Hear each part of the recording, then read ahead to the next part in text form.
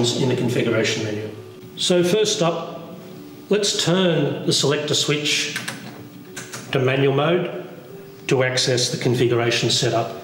Once we're in the configuration menu, we use the voltage encoder to go through each individual menu item. We'll start from the beginning. This particular menu, GRE, means that for the water cooler, the configuration of the water cooling unit.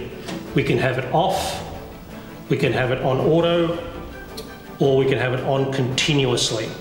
We'll leave it off for now. The next, we go into the type of unit, the unit that's displayed. At the moment, we're on CE, which is metric. We can then change that to US, which is imperial. We'll leave it on metric. Next is trigger holding time. Now, this is used in conjunction with another program that allows you to chain a number of programs. If we turn that on, it has a time. This is time-based. How long you hold the trigger for will allow the time it takes to change the program to the next program. Program management.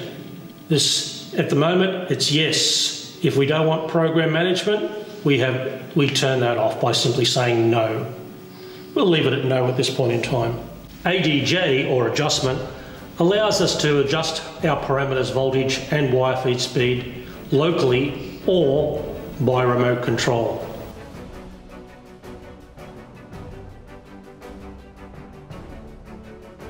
Calibration enables us to calibrate both the length of the gun lead and the length of the work lead.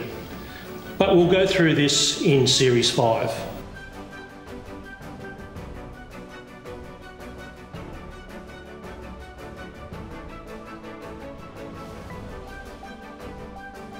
When we move to the next L, which is inductance, and this is measured in microhenries. This is the inductance of our cables. R is our resistance in our cables, measured in ohms. From resistance, we move into software update. At the moment, there is no software update, but by selecting yes, will enable us to update the software in this unit. If we require a factory reset, if all else fails, then we select yes.